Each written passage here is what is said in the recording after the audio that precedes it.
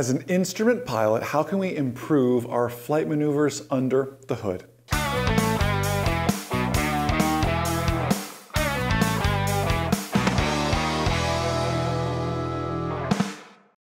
What's happening, MzeroA Nation? Jason Schapper here. Welcome to the Instrument Pilot Podcast, brought to you by our #1 rated online ground school, MzeroA.com. Check it out, MzeroAtrial.com, actually. If you'd like to take a free 2-week, no strings attached trial of that course, no credit card needed.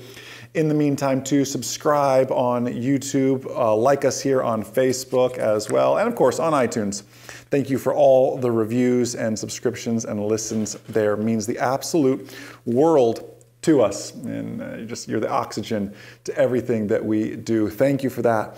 Hey, Instrument Pilot Podcast today, and I want to talk, we're in this series, Flight Maneuvers for Visual Learners. The majority of you probably self-identify, I'd imagine, as a visual learner. I know I certainly do.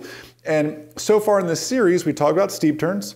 We talked about adding flaps in slow flight. Odd topic, but I guarantee you've been there, done that. Like how, it doesn't sound so challenging until you actually go to do it. And now I want to take an instrument perspective on this, because although you'll struggle to find your flight maneuvers in the ACS for instrument, you'll find that so many CFIs and DPEs, for whatever reason, still like to see the private pilot maneuvers done under the hood. And you've done these before, by the way. You did them as a private pilot, I would imagine, during your 3 hours of simulated instrument time that were required, that you needed there. And you're probably going to start your first few instrument lessons doing exactly that. But one thing you realize quickly is that steep turns, slow flight, stalls under the hood, they pose some unique challenges, don't they? It's not the easiest thing to do. And I want to work you through really today how we can improve that, because early on doing, especially maneuvers under the hood, I got nauseous doing steep turns outside, let alone steep turns under the hood as well. I remember I suffered from nausea very, very early on, and for quite a while in my flight training, something I had to overcome. Thank goodness I never actually vomited, just continued to build up a tolerance to motion sickness and flying in Florida in July and August, which is just brutally hot, as you can imagine. So with the topic here, flight maneuvers under the hood, let's start with some advice. Whether it's steep turns, especially in slow flight though too, I'll come back to stalls in a bit, don't chase it. It is so, and this is going to benefit you when it comes time for your actual like shooting approaches and everything else. Don't chase it. It's so easy with steep turns to focus on one thing because everything's happening so quickly, and you're focused on your heading and you're blowing your altitude, or you're focused on your altitude, you're blowing your heading. Use your bugs, use altitude bugs, heading bugs, whatever it takes. Use all available cockpit resources to help you because you don't have those same visual cues outside. Tiny changes, don't chase it. It wasn't until my instrument doing steep turns under the hood that I realized that if I am sinking in a steep turn, it's not always necessarily that my nose is down. I might just have too much bank. Or if I'm climbing, I may have not enough bank. You saw this demonstrated 2 weeks ago with the using trim during steep turns. It's to compensate that vertical and horizontal component of lift, and to balance all that out, because you have to, lift is like a bank account. You only get so many lift dollars until you get a return check, right? And a return check in aviation comes in the factor of a stall, usually, right? You only get so much, or just sinking like that. So with only so many lift dollars to spend, we utilize trim to make sure we invest those lift dollars in the right departments to maintain level. Now you can still use the trim technique like you saw 2 weeks ago in that video under the hood. It'll work.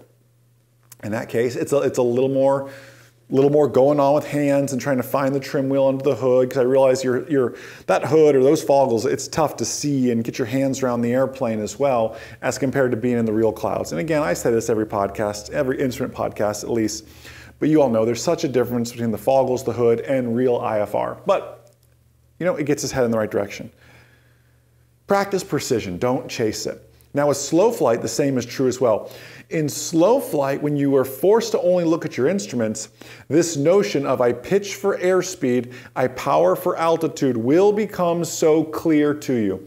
I pitch for airspeed, I power for altitude. Again, when you understand that, I'm telling you, it'll be a game changer that just unlocks your full flying potential with that. And as you see, oh, I'm sinking, I'm gonna give it a little power. Oh, I'm climbing, I'm gonna take out a little bit of power. Because once you get that pitch right, and you're focused on that with your instrument scan, once you get that pitch right, everything else works, everything else falls into place. Now, heading change is going to happen. Remember, like I always say, it's called slow flight for a reason. Baby your way into that slow flight, baby your way out of that slow flight. I'm sorry, the turns, baby your way into the turns, baby your way out of those turns. Really work and focus on that. Now, there's another point to all of this, and hopefully you've seen this. You've seen me demonstrate what we call our perceptual learning modules. And this is some gamification, basically it's a game that we created inside the online ground school. If you're not a member, go to MzeroAtrial.com. Once you're logged in, click on the resources and click on perceptual learning modules. And what it does is it flashes an instrument panel in motion, 6-pack or G1000 in front of you. It starts out as fast as 6 seconds and says, what'd you see? Oh, I saw a climbing left-hand turn. And every time you get it right, it speeds it up 5.5 seconds now. 5.25 seconds next. And if you get it wrong, it slows down.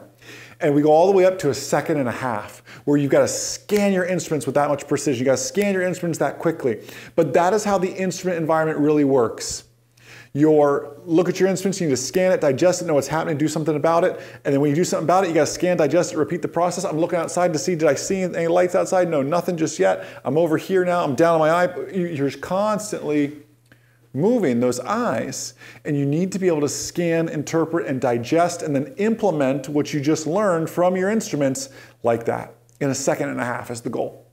And that's what these perceptual learning modules do. They add the gamification. They bounce between steam and glass, which is a lot of fun, and adds in what we call some mixed practice. Again, it's part of the aviation mastery method. And it really just helps solidify. It's difficult, but the best kind of learning is durable learning. You can go to the gym all you want, but if you want big, strong biceps, you're not going to lift the 2.5s for 5 years and get the biceps or the arms that you want. You have to challenge that muscle. And learning works exactly the same way. Learning that is difficult is durable, and it lasts. And that's where you need to focus. And that's why these perceptual learning modules start out easy and get harder and harder. And you're going to make mistakes, but you're going to then learn from those mistakes as well, which is just fascinating. So again, MzeroAtrial.com. Even if you just want to check out just that, I'm all about it. You just hop in there, check out that. I want you to see it. And then hopefully you think about us when it comes time for the written test for the check ride.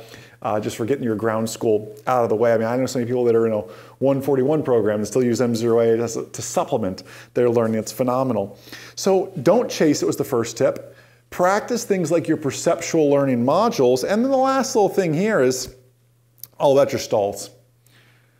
Stalls are scary enough.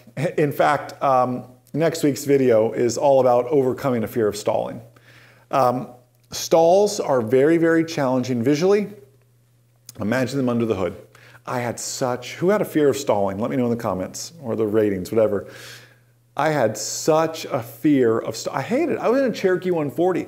Cherokee 140 has that Hershey bar wing, and let me tell you, when that Hershey bar wing, I think Piper's a great company, but man, that Hershey bar wing, when it's done flying, it's done flying, and it breaks hard. Any Cherokee 140 pilots out there, Hershey bar wing pilots out there, you know exactly what I'm talking about. That thing just breaks hard when it's done flying. So that didn't help my fear. 230 Mike was pretty docile in its stalls. But doing them under the hood then, with nausea on top of it in August in Florida was just not an enjoyable experience at all. It was a very challenging experience. So just like I encouraged you in your private pilot days to start small. In fact, those of you who have a fear of stalling, I encourage most people, hey, power on stall. Do it at 1700, 1800 RPMs to start. Just baby your way into it before you work all the way up to full power. The same is true under the hood. Can you just baby your way into them? Learn what it's gonna feel like under the hood. That attitude indicator may tumble or act up at those lower power settings until you get that throttle in there and it starts behaving like it should again. So you gotta watch your heading, you gotta be mindful of your footwork. There's so many little avenues with all of this, and that is why I like, especially early on, baby into your stalls, especially the stalls under the hood, because they pose such a unique challenge. So what are our tips for flight maneuvers under the hood?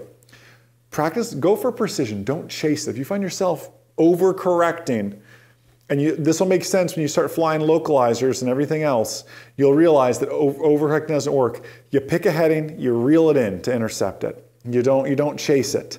You don't chase it. Practice the PLMs, Perceptual Learning Modules, and remember with stalls, start small. Flight maneuvers are going to make up 1% of your instrument training, but you got to get through them, and they are foundational in building a great instrument pilot. My professional opinion with that. Anyways, I do hope you check out the online ground school, MzeroAtrial.com. Thanks for the thumbs up on this video, the subscribes on YouTube, the likes on Facebook, and the reviews on iTunes or Audible, wherever you're watching this. Thanks for being such a blessing to myself, my wonderful wife, Magda, this great team here at MzeroA.com. If there's anything all we can do just to be a light, to be a blessing to you, please, please, please don't hesitate to reach out. Have an abundant rest of your day, and most importantly, remember that a good pilot is always learning. Have a great day, everybody. I'll see ya.